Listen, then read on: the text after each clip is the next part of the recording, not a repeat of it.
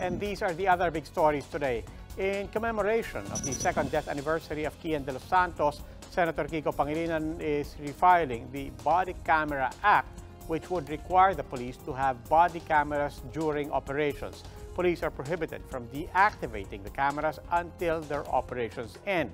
Pangilinan says the measure will protect citizens from police abuses and misconduct. Senator Hontiveros is suggesting that PhilHealth do away with its current case-based payment system.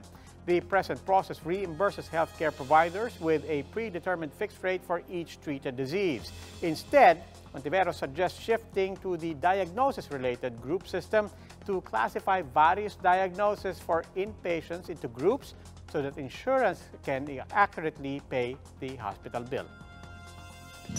Archbishop Villegas denies involvement in Duterte plots, the so-called Project Sodoma, but he says he has met Bikoy once before. In a counter affidavit submitted to the Justice Department, Villegas says Peter Advincula approached him in Ateneo last April. This runs contrary to Advincula's affidavit, which says he met Villegas and a staff of former Senator Antonio Trillanes on December 2018.